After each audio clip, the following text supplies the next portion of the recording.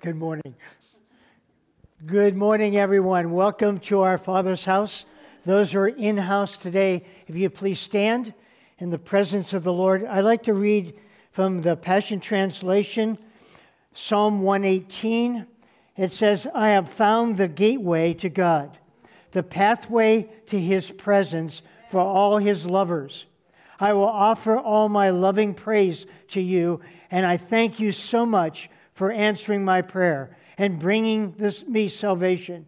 The very stone the masons rejected as flawed has turned out to be the most important capstone of the arch, holding up the very house of God.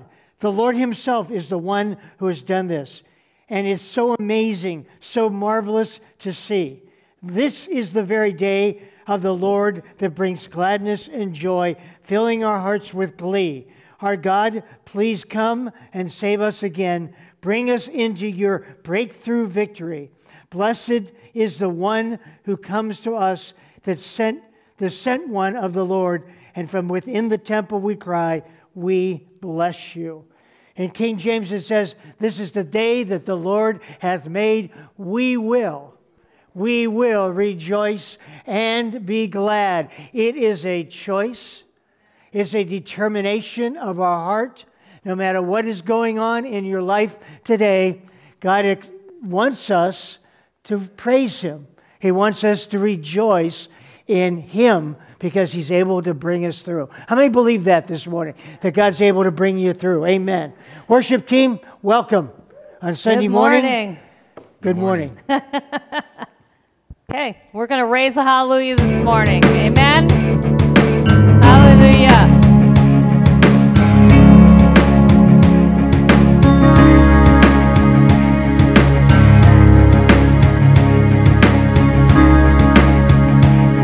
I raise a hallelujah in the presence of my enemies. I raise a hallelujah louder than the unbelief.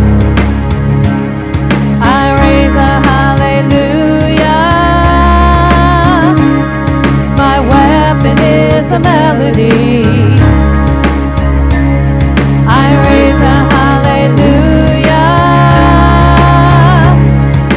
Heaven comes to fight for me.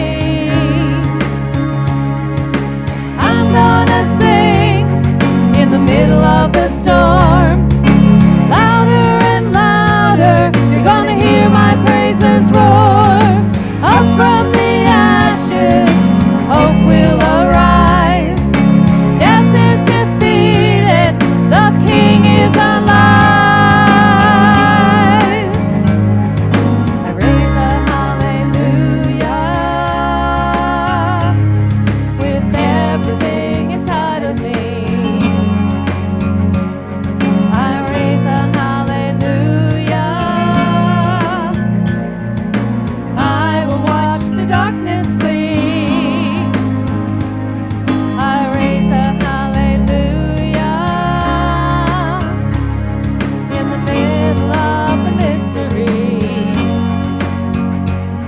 I raise a hallelujah. Fear, you lost your hold on me. I'm gonna sing in the middle of the storm. Louder and louder, you're gonna hear my praises roar. Up from the ashes, hope will arise. Death is defeated, the King is alive.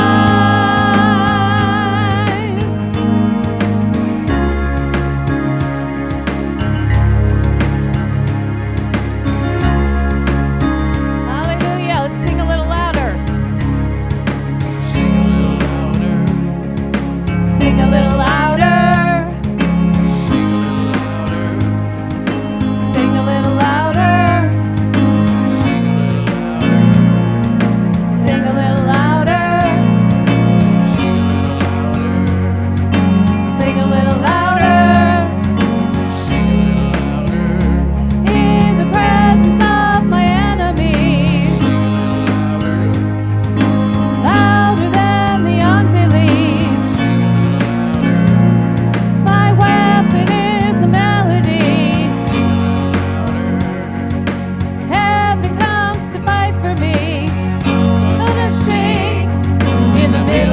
storm. Louder and louder, you're gonna hear my praises roar. Up from the ashes, hope will arise. Death is defeated, the King is alive. I raise a hallelujah. Let's raise a hallelujah out there today. I raise a hallelujah. I raise a hallelujah.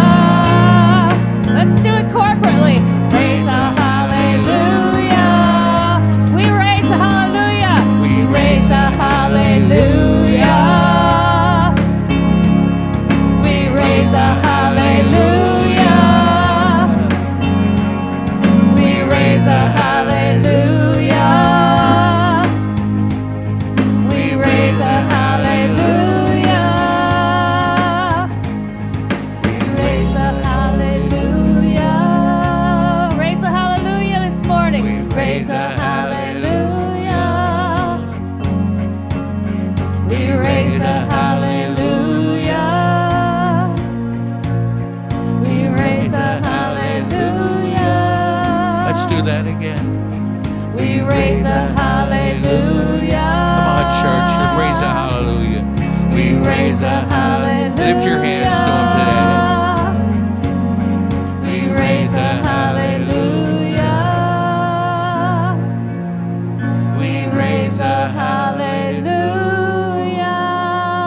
Praise him this morning. Hallelujah. He's still on the throne. He's still on the throne. He's still on the throne, people. He's still there. He's still there. We have to keep on praising him and worshiping him, trusting in him, Lord. God, we just trust you, Father. Hallelujah.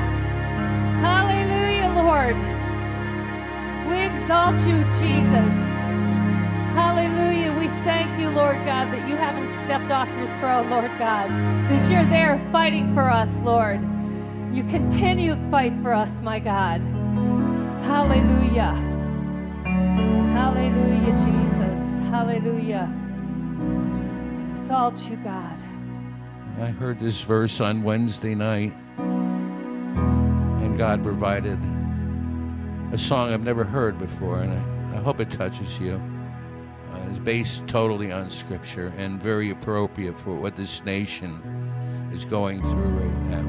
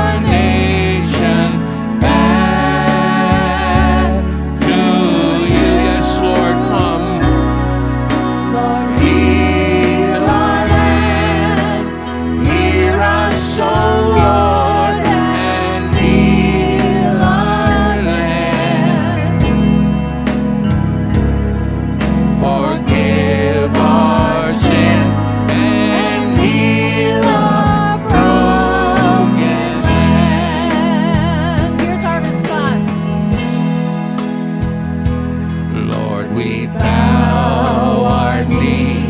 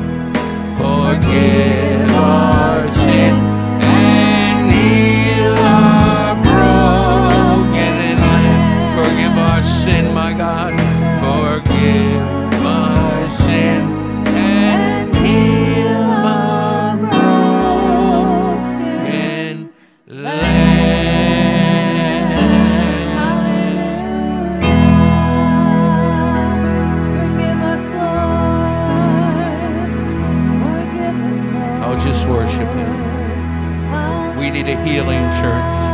Our nation needs a healing. We need a healing.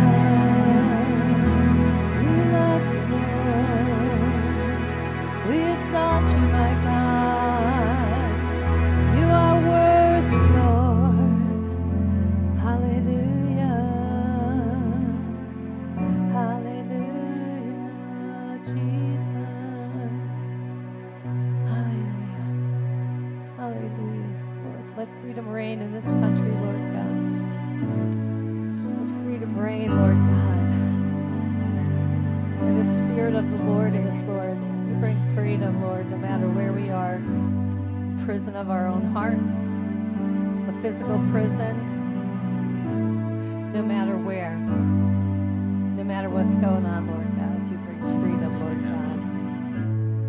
Hallelujah.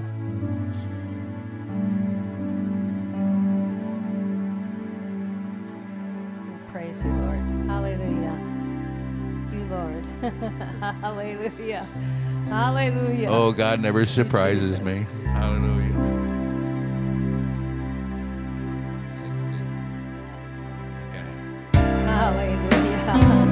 Hallelujah, Lord Jesus. We exalt you, Lord. Hallelujah. Praise you, Lord. Hallelujah.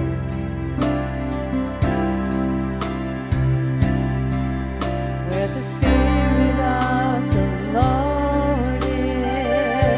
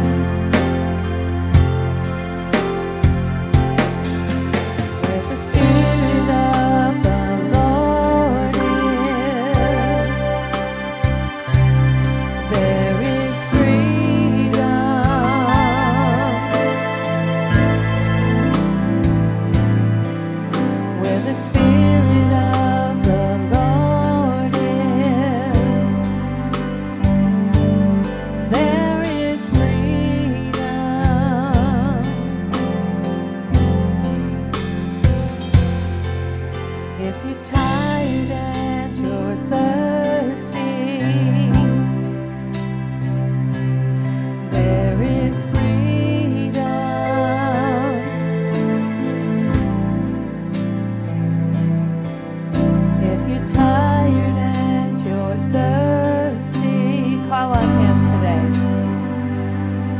There is freedom. Hallelujah. We exalt you, Lord. We thank you, Lord. Hallelujah.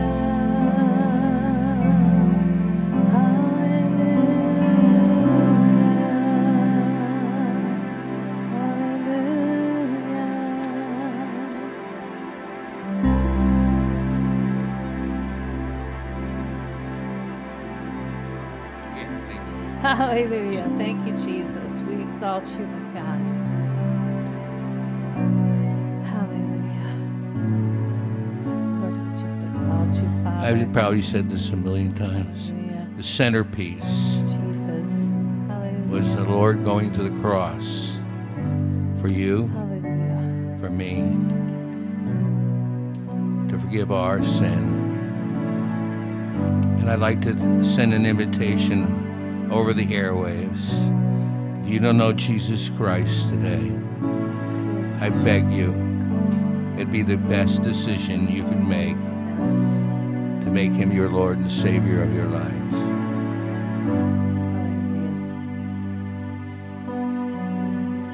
Thank you, my God. Hallelujah.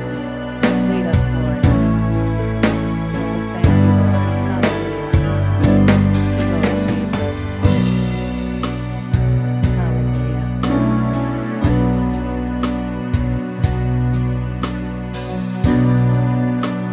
Savior, I come, quiet my soul.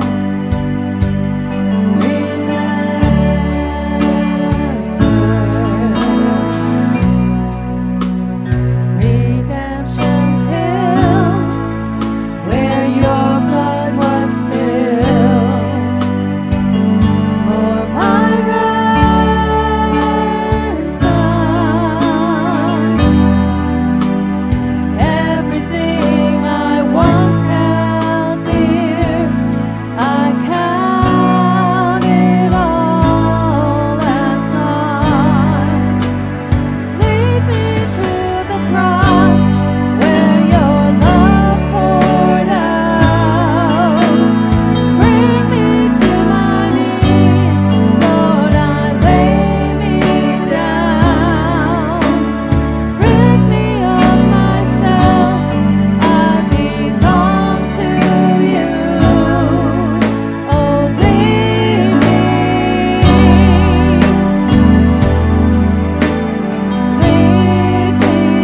to the cross.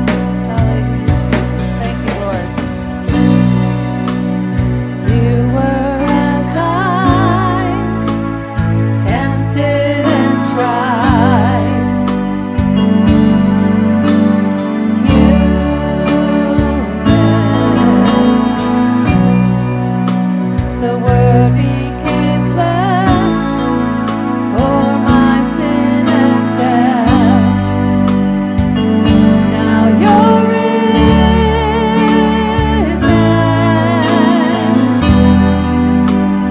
Everything I once held dear, I count it all as lost. Lead me to the cross where your love poured out. Bring me to my knees, Lord, I lay me down.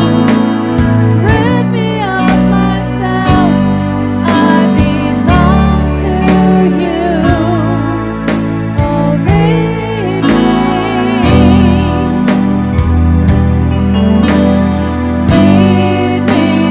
to the cross. Hallelujah.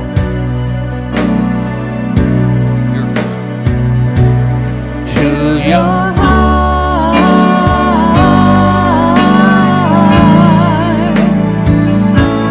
to your heart,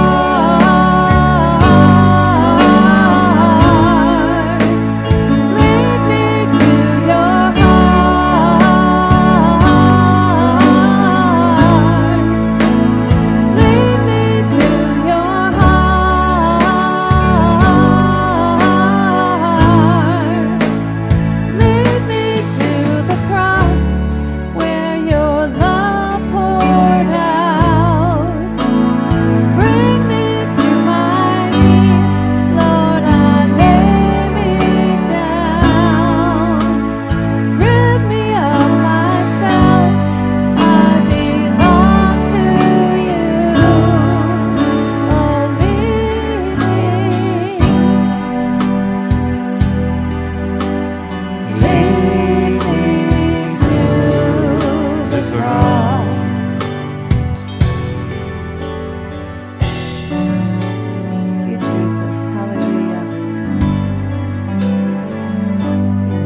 Father, that's our prayer this morning, that you would lead us to the cross. Father, we're so thankful for what took place at Calvary for each one of us. For through Calvary, we're saved, we're born again, we're delivered, we're set free, we're sanctified, we're cleansed. Where the power of the enemy is broken through the cross of the Lord Jesus Christ. Bring us back to the cross, Lord, and the preaching of the cross, that we would truly exalt the name of Jesus in our midst. Father, as we even sang that song this morning concerning healing our land, we pray that you would heal our land. And Father, you would bring black and white and yellow and all races together.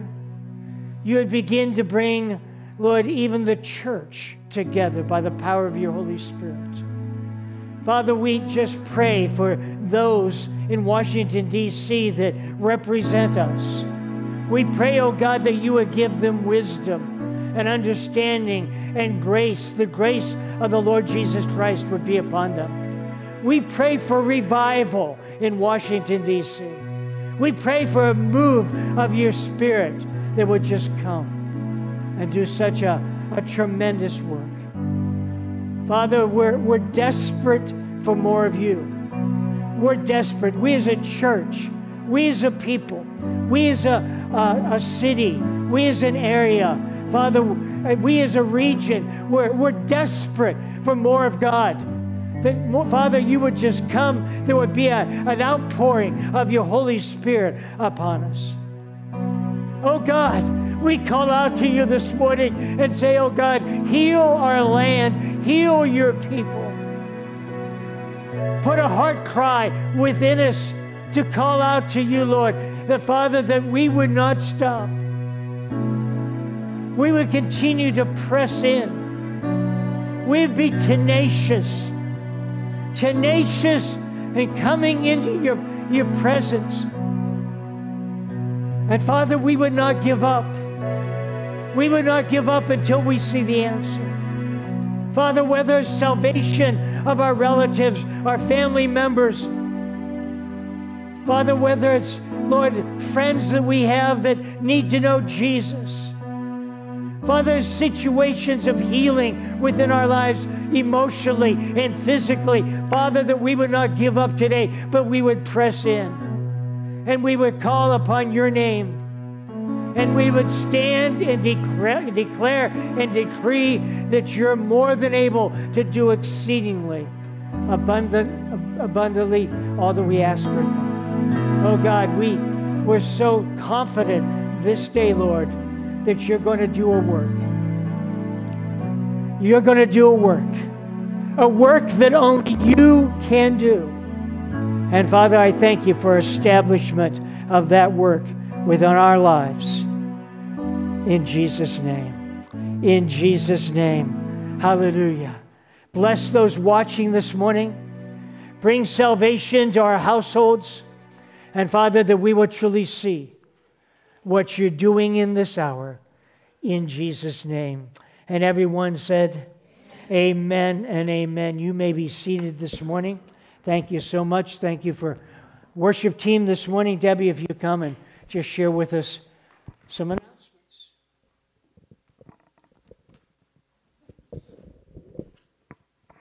Good morning.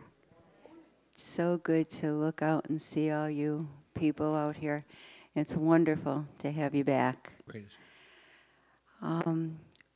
Communion is available throughout the service. It is on the communion table. Please help yourself anytime you feel you would like to. For your safety precautions, the side door of the church is going to be closed on Sundays around 10:15.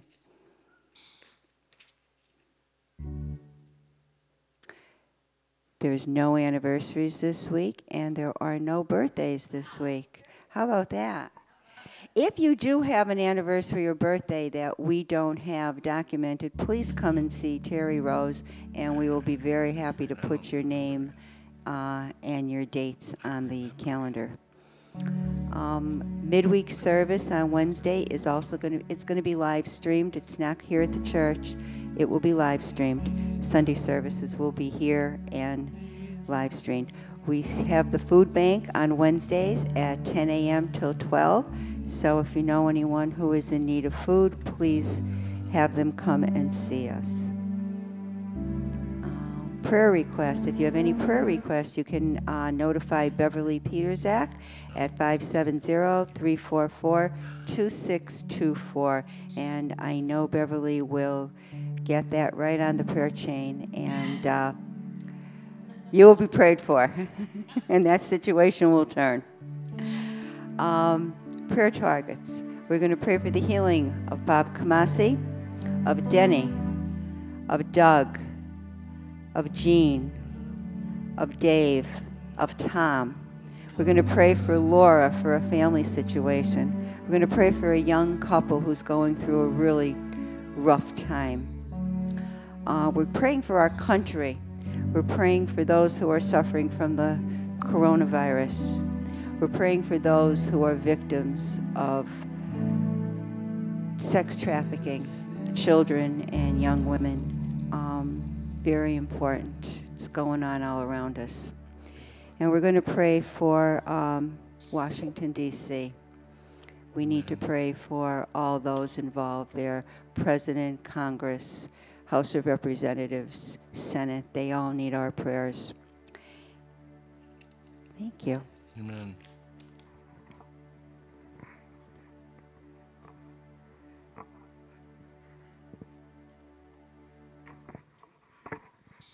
Hello. Good morning. Good morning. I don't have a verse for you this morning, but I do have a quote that pretty much embodies the entire New Testament.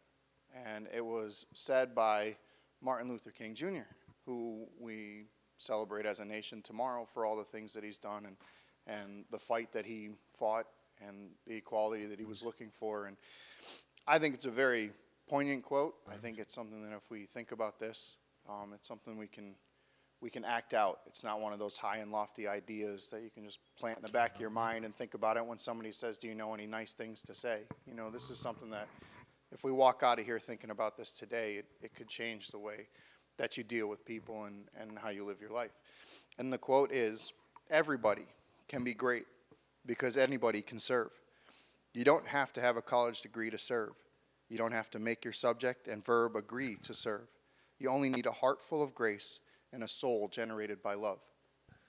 So I think it's an incredible statement. You know, like sometimes we have this misconstrued idea of what greatness is and what our goals in life might be. But, you know, Jesus told us that we were called to serve, that we were to love one another, that we were to engage with one another, that we were to give to one another. And this quote is a lot like that. And if you read a lot of Martin Luther King stuff, you'll understand that he was a faith-based man that also believed that God told us to love one another, and that love replaces hate and is greater than that. So just leave you with that thought this morning, that you can be great by serving one another and loving one another. It's offering. I don't know. Is there two today? It's just one? All right, there's just one today. I don't remember what the system is. Come up and back around. They're up here on the sides. There's a Give It to God box.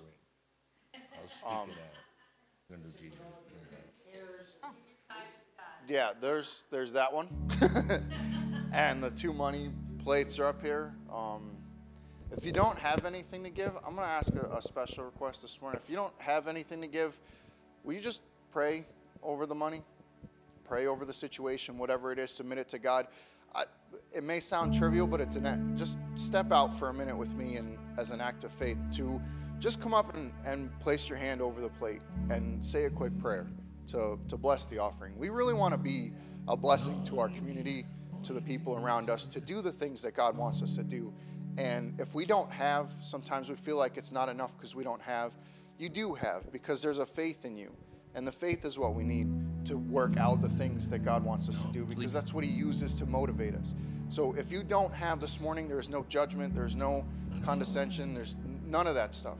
Nobody's saying anything to you, but if you would just come up and say a quick prayer, or even if you're dropping money, say a quick prayer. You know, bless this morning with us so that we can further grow to reach the people that need to be reached.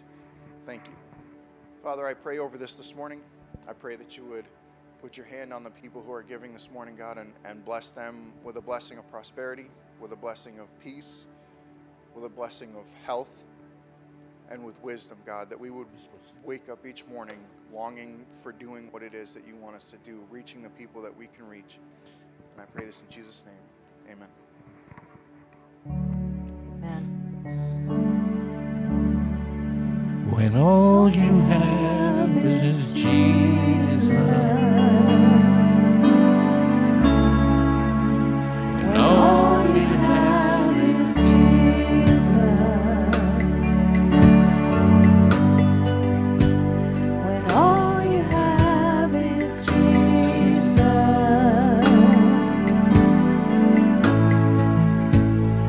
Jesus is enough.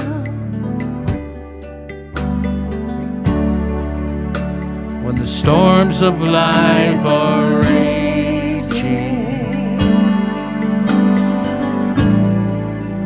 When the storms of life are raging,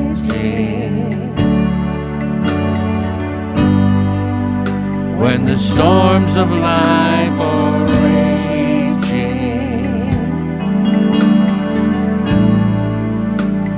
Jesus is last time. Sing to him. When all you need is Jesus. All you need is Jesus.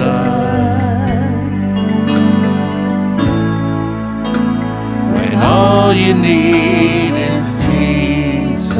Oh, worship him. When all you need is Jesus.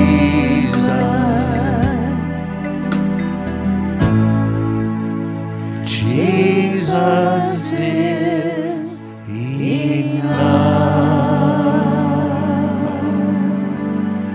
Hallelujah. Amen. Rich, Jesus is enough. Amen. Amen. Thank you, worship team. We appreciate you. Love you guys. Love you Thank too. you. Love you guys too.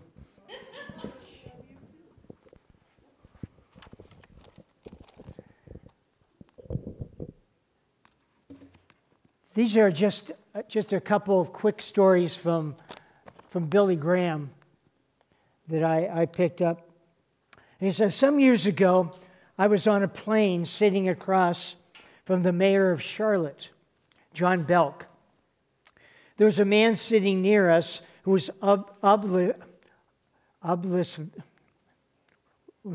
was drunk, okay, intoxicated. He was acting boisterous and rude, bothering people around him, harassing the flight attendants, and even trying to pinch some women who made their way down the aisle. Trying to distract him and perhaps calm him down, John Belk tapped him on the shoulder, pointed in my direction, and said, "Do you know who's sitting right there?" "Who?" the man answered.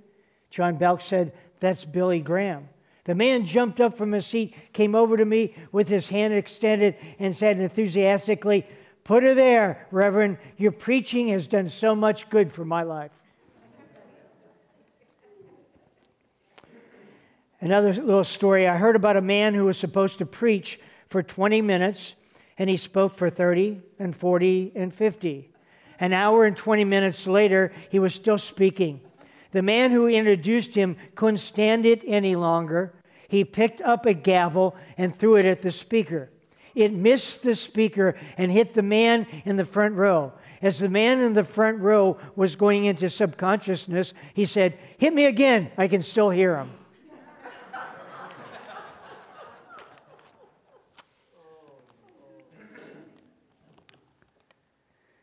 I want to start out this morning, if you'll permit me.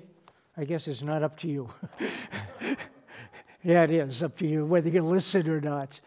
But I want to do a quick review of Wednesday night. You know, if you haven't heard Wednesday night, go to my webpage or down to my Facebook site and you can listen to it there. But I took the scripture from Hebrews chapter 12, verses 1 through 3, and I'd like to read them. I actually am just reading 1 and 2 today, but for time's sake, it says, As for us, we have all these great witnesses who encircle us like clouds. So we must let go of every wound that has pierced us and the sin which so easily we fell into. Then we will be able to run life's marathon race. And life is a journey. It is as a marathon.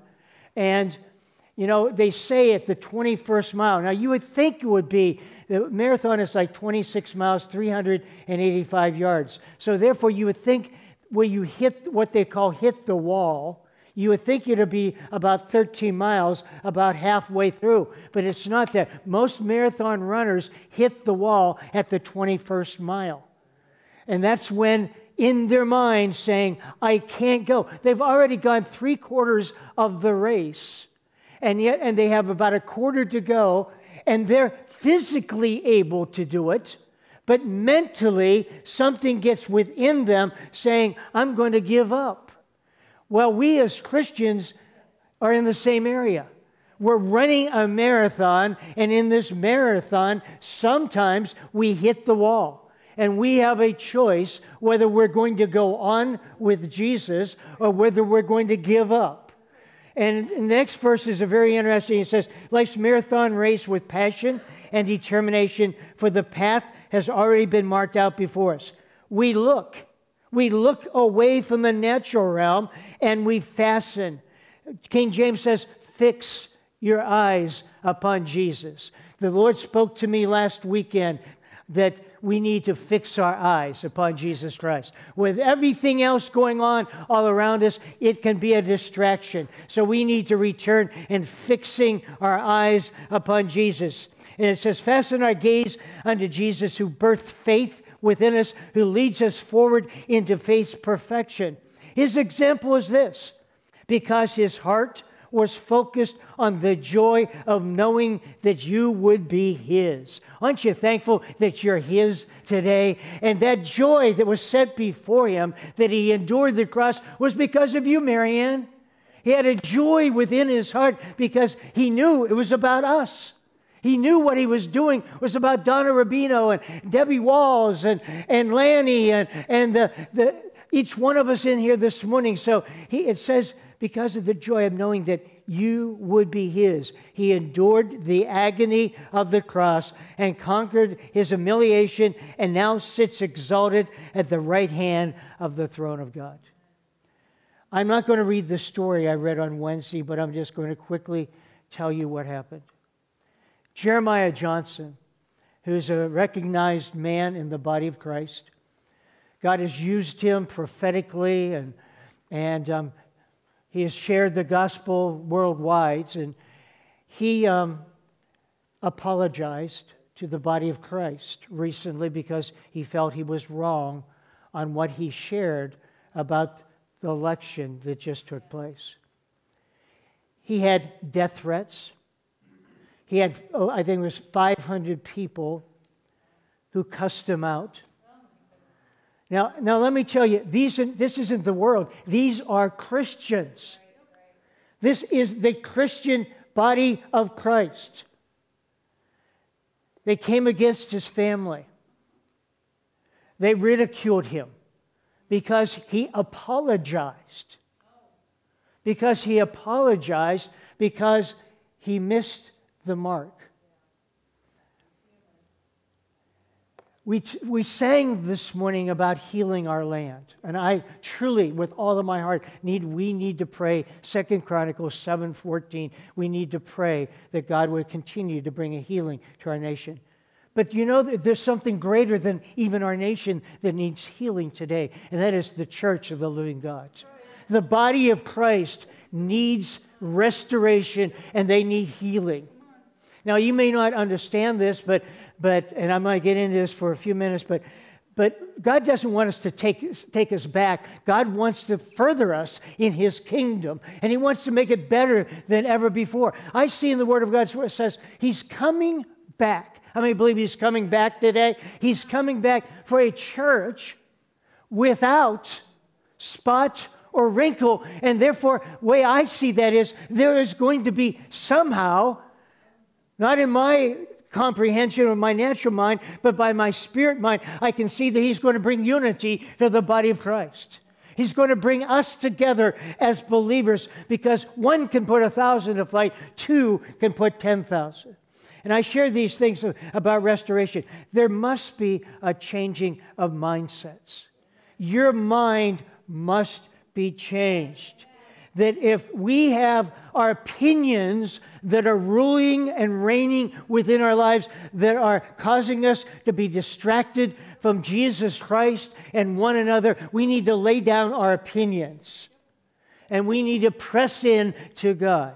I also shared that there needs to be a willingness to listen. To listen. And James was sharing this about servanthood. It's interesting he said what he said, because I'm going to get into this morning. But you and I must be willing to listen to other people, even if they're saying something different than what we're saying. There needs to be a willingness to listen. I mentioned also that in order for all this to come about, the unity in the body of Christ, there must be a move of God. There has to be. You know what the charismatic move did back in the 70s and 80s? It brought me in. It brought Presbyterians, Baptists, Pentecostals, Catholics. It brought all denominations from all over the world. It brought them together into the Spirit of the Lord and into the power of the Word of God and into Jesus Christ. So, folks, I'm telling you what we need today is we need a move of God. We need revival. The only thing that's going to bring unity in the body of Christ is a move of God. How many believe that today? It has to be a move of God. And I said, number 4, there must be a heart change to bring us into His presence. And then I went into some areas, and I'll try to do this quickly because I want to get into some other area. But I shared, 5 areas quickly of what I shared Wednesday. You can get the whole scope if you listen. But number 1, I said, especially with what is going on right now, we need to correct conspiracy theories. There are a lot. I was bombarded, I said, last weekend. All through the weekend, into Monday and Tuesday, I was talking to people, texting people, and in discussion, because there are so many conspiracy theories that are out there that are being proposed to the body of Christ, and many Christians are listening to these conspiracy theories. How many have ever heard of Lance Wallnauer? I've listened to Lance Wallnauer, and I believe he's given some biblical insight and some interpretation and understanding to some of this. But just coming, at least in my heart, there's more clarity that is taking place. And we need, if these things are not true, we need to debunk them. Number 2, we need to get back to centering on the cross of Jesus Christ. We need to get back to the cross. It says in 1 Corinthians 1:18, "For the word of the cross is foolishness to those who are perishing, but to us who are being saved, it is the power of God." Folks, through the cross of Jesus Christ, that's the power of God. It's foolishness to the world. That's why they don't understand what you're talking about. Beverly, sometimes when you're witnessing, they have no idea what you're talking about because it's foolishness. They're ignorant, and I don't say that in a nasty way, but the Bible uses that word. They're ignorant to the cross of Jesus Christ. They don't have an awareness or an understanding of what we believe today. That's our basis of our faith, is the cross of Jesus Christ and His resurrection. And I said we need, folks, to come back to a spirit of repentance. There must be a spirit of repentance that comes through the church. And I shared the scripture from Acts chapter 3:19. Repent then, turn to God so your sins may be wiped out, the times of refreshing may come from the Lord. Matthew chapter 3:8 says, produce fruit in keeping with repentance. I like the Passion Translation. It says this: you need to prove your repentance by a changed life. How do people know that you've repented? Because it will make a difference within your life. It's a 180-degree turn from where you were headed to where now you're going. So many people say, I repent, but there's not a change in their lifestyle. They can continue in their same sin, their same areas of their life. So there needs to be a spirit of repentance. How many believe that that has to come to the body of Christ? If my people who are called by my name shall what? Humble themselves and turn from their wicked way, He'll hear. He'll hear from heaven and He'll heal the land. We sang the song, Heal the Land. How's it going to happen? When the body of Christ begins to turn unto Him and turn from the way. I said, James mentioned this somewhat this morning too. We need to have love and compassion on fellow believers. How will the world know about Jesus if we have division in the body of Christ? How will the world see an example, see a demonstration of the power of God in your life and in my life? How will they want what we have unless we show it to them?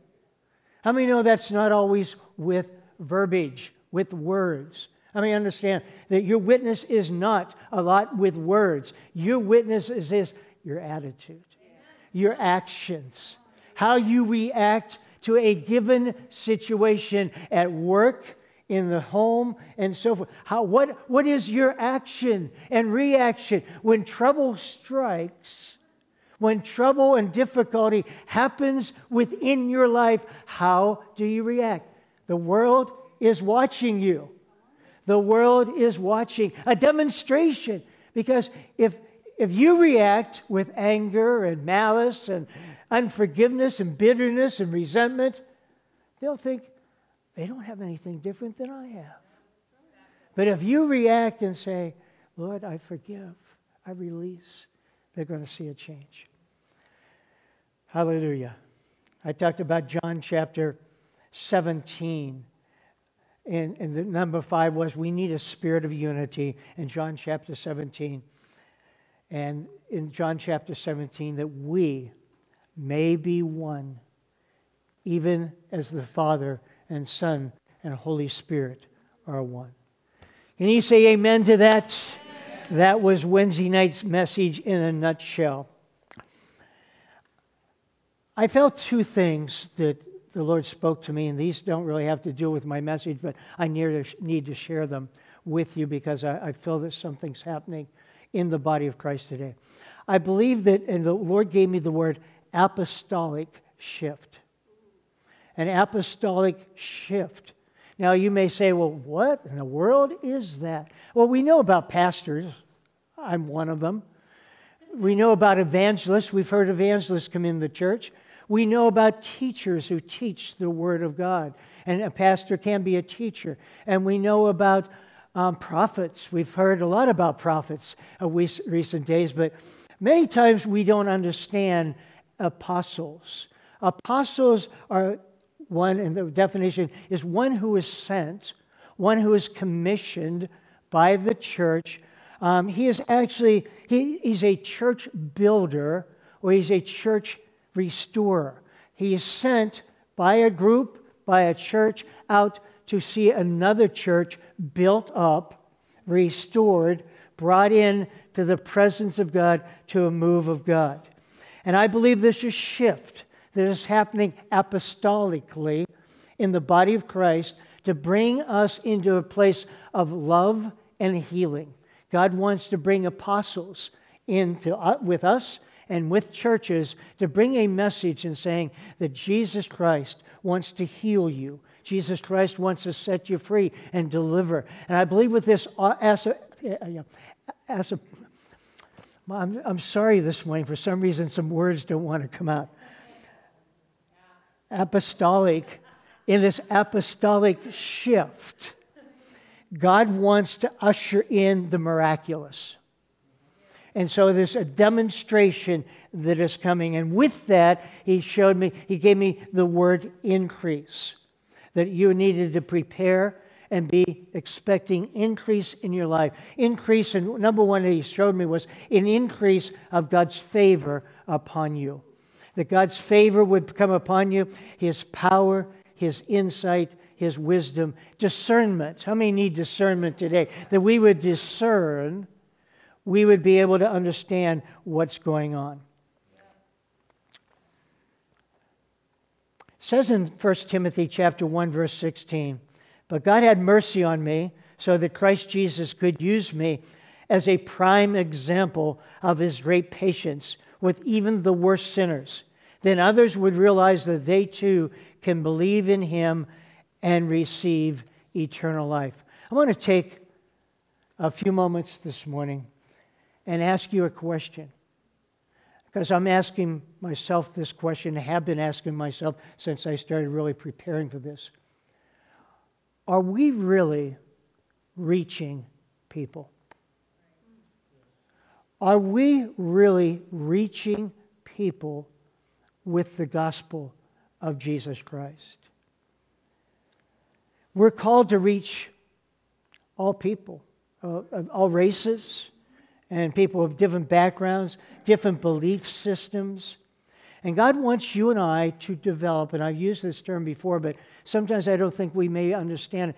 God is developing within you and myself. He wants to develop a sphere of influence. He has given each one of you this morning a sphere, a territory, an area, a people to reach. That maybe nobody else can reach them except you. And those people are in your sphere of influence. It could be geographical. It could be cultural. It could be through relationships that you have built, that becomes your sphere of influence. But we all need to understand that God has given every person in this assembly, those persons that are watching today, the people out in other churches, He's given you a sphere. He's giving you a territory of influence. Sandra can influence, and Rudy can influence people in their sphere that I can. Now, sometimes your sphere may overlap with my sphere, but sometimes our spheres don't overlap. Your sphere is an individual sphere that God's given you.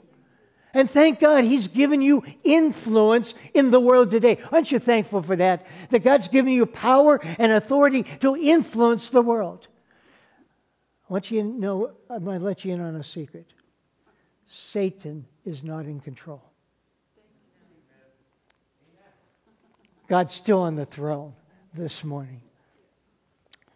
Now, I want to give you a couple talking points and we're going to branch off, but people listen. People listen through built relationships. When I begin to treat them like friends. Can I say that again? People begin to listen when we build relationships, when I begin to treat them like friends. When we serve and have a servant's heart, it's not serving because we have to. It's serving because we want to. Our hearts have been touched. As we serve, the definition of a Christian is demonstrated. As you and I serve, people get a definition of what a Christian really is. Are you out there? People get a definition of what a Christian is when we serve. And doing the message precedes telling the message many times. And the last talking point is we need to focus on planting rather than the harvest, because God is the one who brings the harvest and the increase. We get distracted sometimes by results. When we run up against a roadblock or a person who will not listen to us, we get distracted and turned off. It's very interesting. Let me just share a couple of scriptures with you. Matthew chapter 11, verse 19 says this, "Yet when the Son of Man came and went to feasts and drank wine, you said, 'Look at this man. He is nothing but a glutton and a drunkard. He spends all his time with tax collectors and other affluent sinners. But God's wisdom will be visibly seen, living in those who embrace it.'" Luke 7:34, "The Son of Man is come eating and drinking, and you say, 'Behold, a gluttonous man and a wine-bibber, a friend,'" everyone say friend? "He was a friend of publicans," or tax collectors, "and sinners." His mission needs to be our mission. And his mission was that he went amongst the sinners. How many realize that he didn't deal with the religious people the same way he did with the sinners?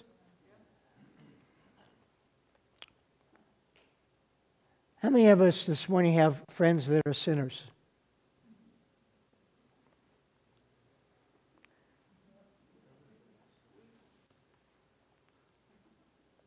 And sometimes I think what happens is we get religious. And we feel that we're going to be contaminated. I was taught that. I was taught that as a young Christian. I was taught this. I was taught you can talk to sinners, but don't associate. Because you might be contaminated. What is in their lives will come into your life. Now, I understand that. I understand in rubbing shoulders that there can be a transfer.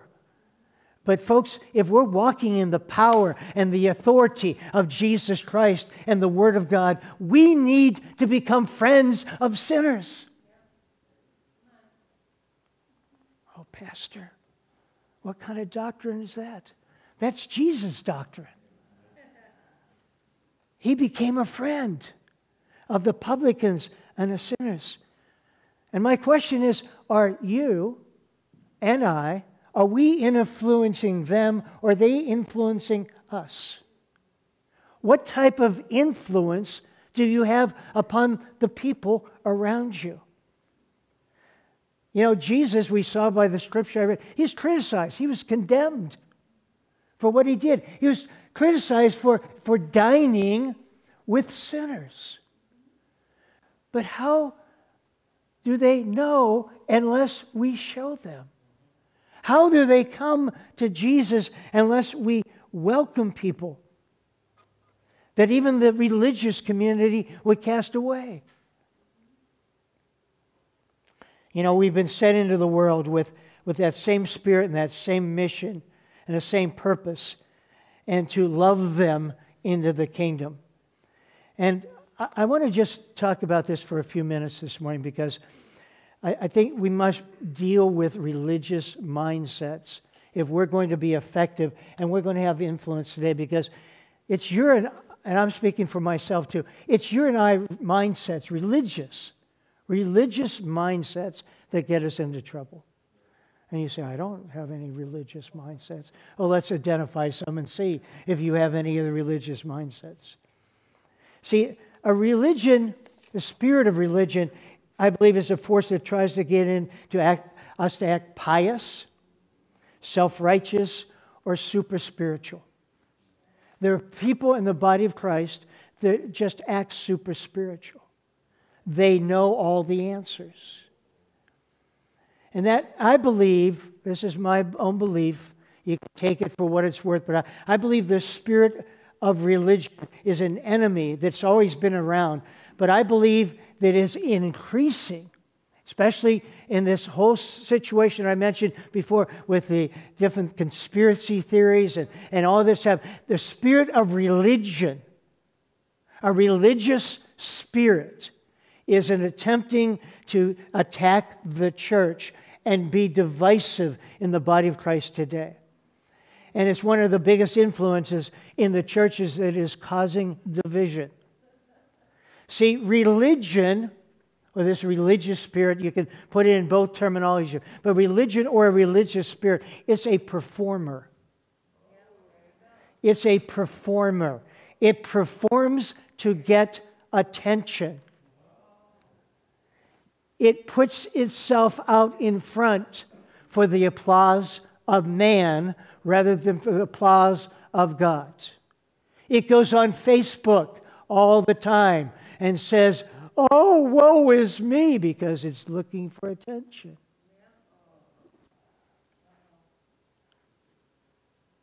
It comes to church and it looks for attention. It's a performer. It attempts to show off, to show how spiritual I am. I'm a great man of God. Power of God's within me. I believe all that, the power of God's within me, but I don't have to declare that, because I need to come to the place of humility and say, God, you're the one that's working in and through me. A religious spirit is legalistic. It concentrates on the letter of the law rather than the spirit of the law. It will cut people off. It will cut people off from coming in to this congregation. That legalistic spirit will cut people off from walking in the door because they don't look like you. They don't talk like you. They don't do things like you. And that religious mindset, that religious spirit begins to take over, where we become critical and judgmental of somebody else. And it hinders our witness because we fail to talk and share in our sphere of influence with other people because we have this religious spirit. See, religion cries for justice. See, how many could say the rest of the service, and I could probably go around, you could say some fault that I have. I could start with my wife. And then I can go to Donna, and Donna could give me a fault she has seen in my life over the years. And Rich could go and say a fault that he has seen in my life over the years. Because we look at ourselves and say, what fault have I had? well, see, religion cries out for justice. And I'm not saying God is not a just God, He is, but this religious spirit, they're wrong, and we may need to make sure that they know it. They are wrong, and we need to make sure. But see, relationship, folks here, relationship calls out for mercy. To build the relationship. God forgave you and I of much. How many believe that this morning through the cross of Calvary? I tell you, you are forgiven of much. How we also should forgive others of their muches. Religion is very harsh and it's very dogmatic. It won't budge. I got into some things and I was nice. Folks, just so you know, I was nice. In this whole area of conspiracy theories, I just shared what I felt was the truth. And I found that people began to attack because they won't budge. They won't. That's what's the problem of bringing healing to the body of Christ, because we become so dogmatic, so doctrine oriented. Thank you, Rich. You preach the message for me today. I'll get through these words this morning. Oriented. Doctrine oriented. How many know your doctrine may be wrong? Mine was before. Baptism of the Holy Spirit. That's ripped out of the pages. Okay. This religious spirit will infiltrate your life. This religious spirit will blind, and I think we sang about freedom this morning, didn't we? It will blind your freedom. It will steal your liberty in the Holy Spirit. It will stop your advancement in the kingdom. It will stop your progress of preaching the gospel. It will corrupt your perception. I've seen this happen so many times. This religious spirit will come in and it will corrupt your perception of who you are in Christ Jesus. How many found that to be true? The body of Christ, that a lot of people have a hard time dealing with who they are in Christ Jesus. In Christ Jesus, I'm more than a conqueror. I'm in Him. I'm loved. I'm accepted. In Him, I'm victorious. In Him, I'm an overcomer. In Him, I'm going forward in my progress in the kingdom of God. But see, that religious spirit, because we were taught religion. I was in a church that taught religion. My upbringing was in religion. It was do's and don'ts. It was the law, the letter of the law, rather than the law of love. And some people, even sitting here today, you've not come in. And I'm saying it's still a journey even for me at times, because the lies of the enemy still try to come in and tell me who I am. And the lies of the enemy telling me who I am are completely opposite of what God says I am in Him. And your perception of who you are in Jesus, you're blinded. And then see, this is the difficulty. People have accepted what the enemy or other people have said about them rather than what God has said about them. And that religious spirit, that spirit of religion, has overtaken them and controlled their life to where they're not free. They're bound. And you can be a Christian for years and still be bound. Still be bound. Still be bound. I might close here in a second. Our aim in this world is not to be liked.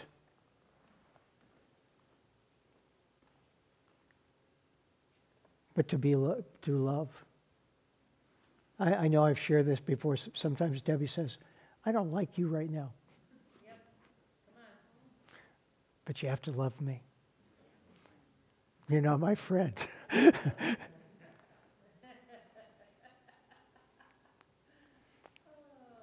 How many realize Jesus wasn't a fan favorite? Jesus' mission was He came to serve.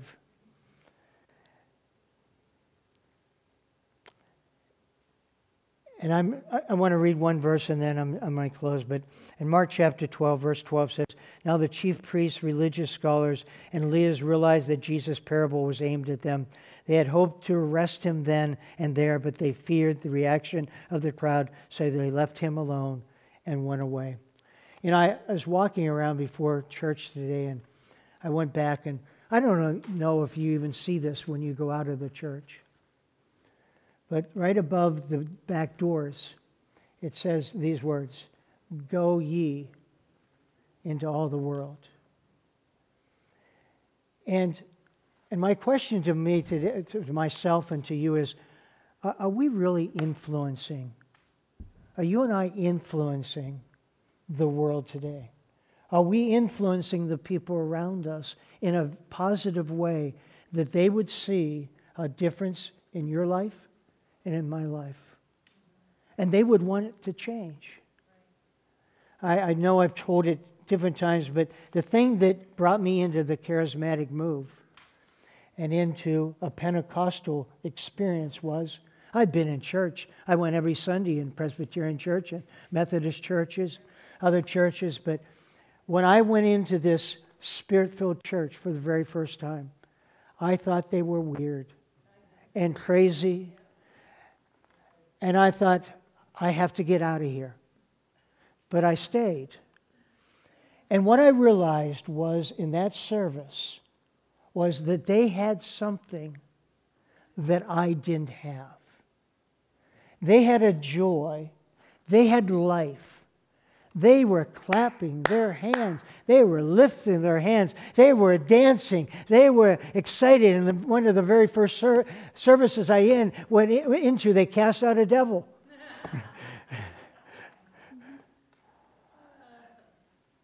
And I walked out of there and said, I'm not going to go back there. But then I came to my senses and realized that they had something that I didn't have, and I wanted it. I wanted it, and I got it.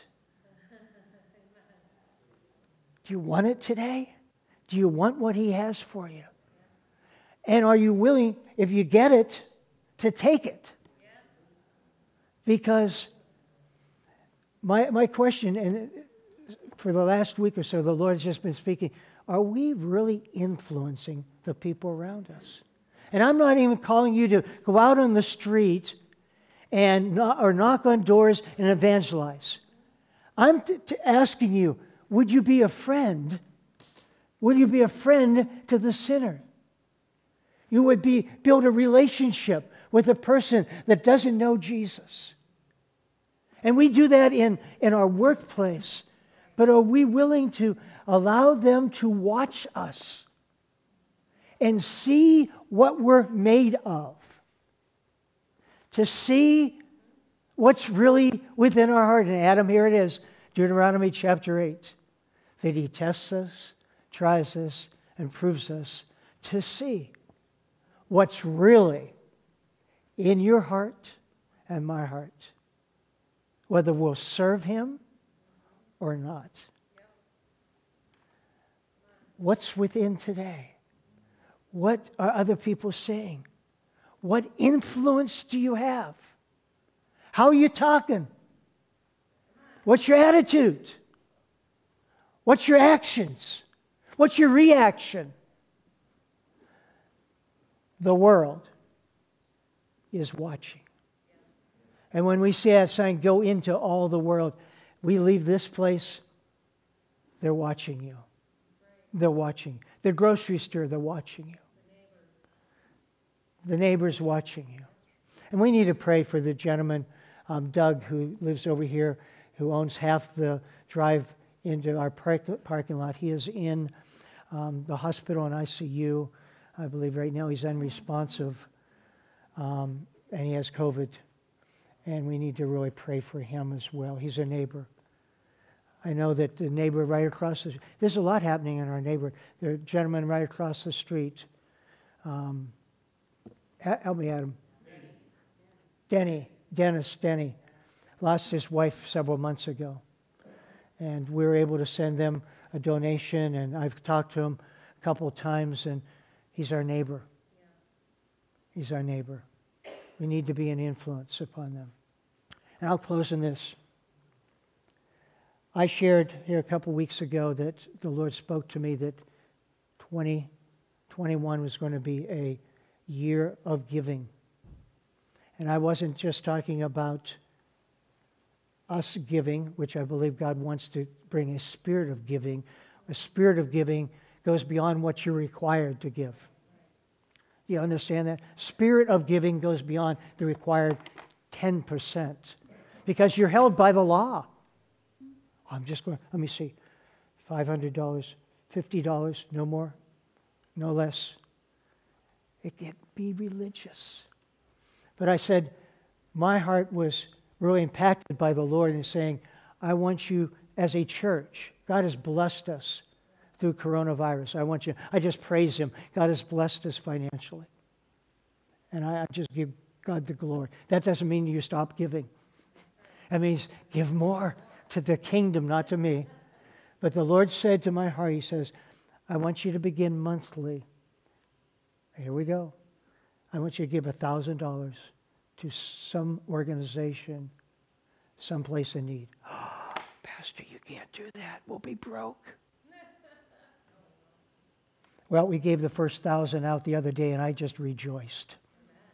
We gave it down to this Keystone Mission, Scranton Rescue Mission. They're dealing with homeless and people who are out on the streets. We gave a $1,000 check to them the other day.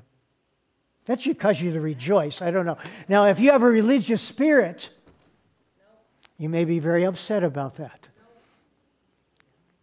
You may be upset if you have a religious spirit because you may start, $1,000. Well, God said that's the beginning point. That's just the beginning. That's the beginning point. So get ready, because I have found my God, when I give, God just gives back. He just continues to give and give and give and give. And I'm not looking for finances back. He may choose to do that. But I believe God's going to bless this congregation. I believe that. See, you're part of this. You're part of this giving. And you can get into, well, I could really use that $1,000. I have bills to pay. And I believe you do. And I'm not condoning that or putting that down. I understand that. But when we go from self and our little world, have you ever seen Jesse Walters on Fox News? I'm Jesse and this is my world. Well, here's us and there's our world. And we want to bless them this coming year. How many, will you say at least amen? Will you agree to that and say amen? I believe that we need to be a giving church and give out of what God has done. Amen? Sandra's already up there. I was going to say, Sandra, will you go to the keyboard? Let's stand this morning.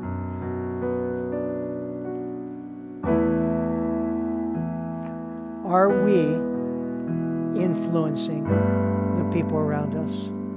That's the first question. The second question is, how are you influencing the people around you? Because you can, in this sphere, Jesse's world, Bob's world, Debbie's world, your sphere of influence, you can be negatively influencing people around. They're saying, if that's what a Christian is, I don't want any part of it.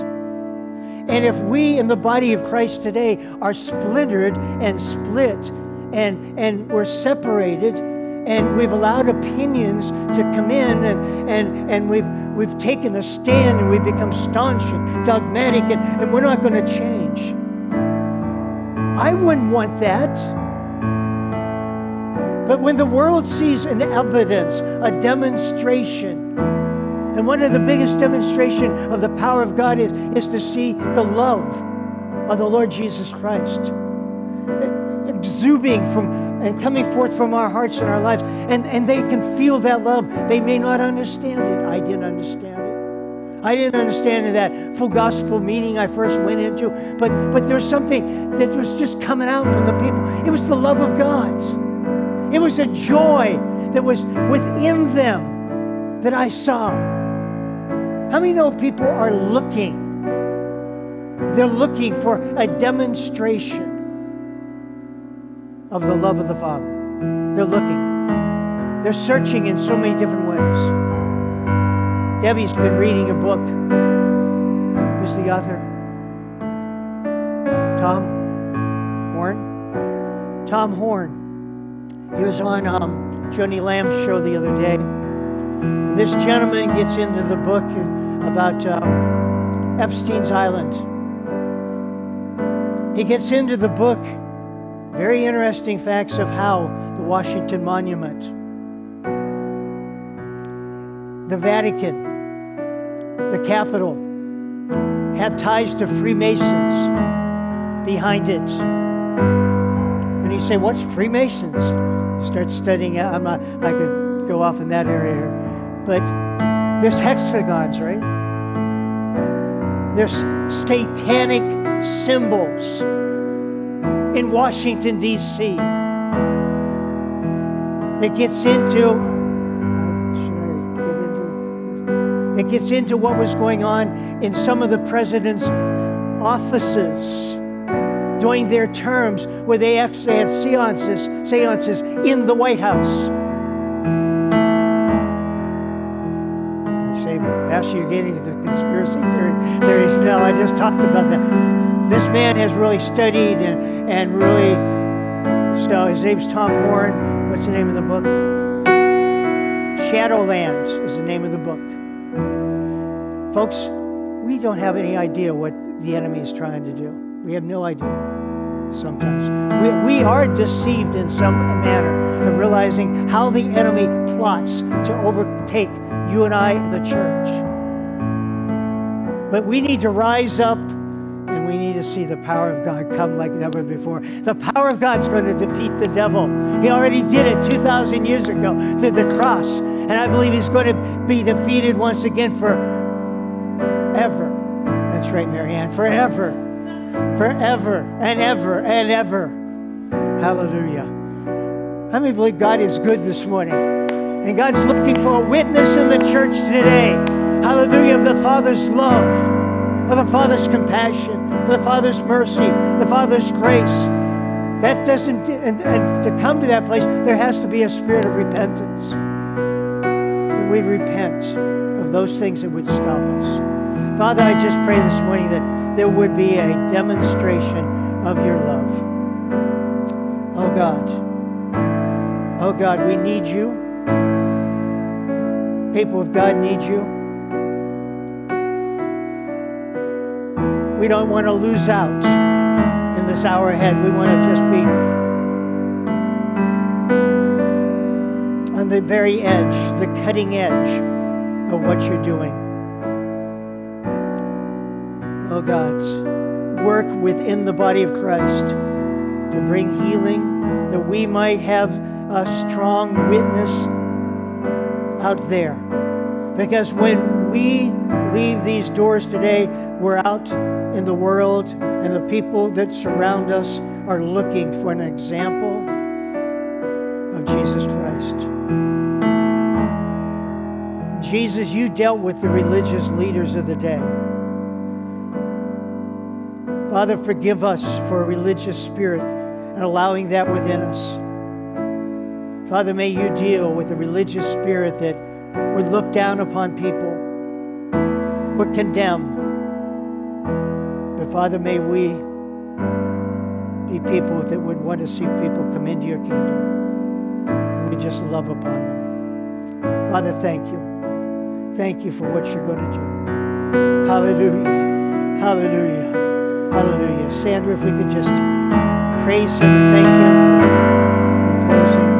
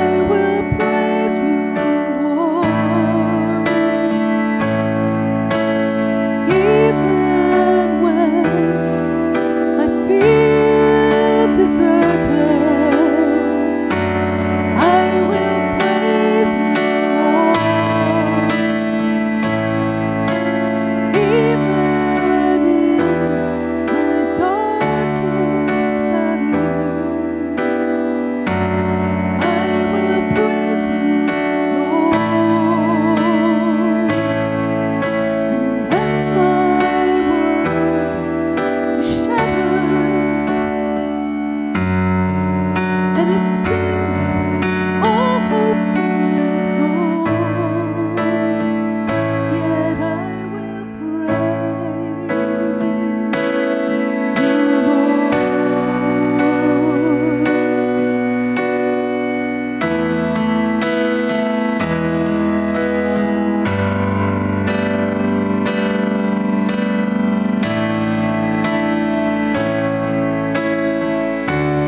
I will trust you, Lord my God.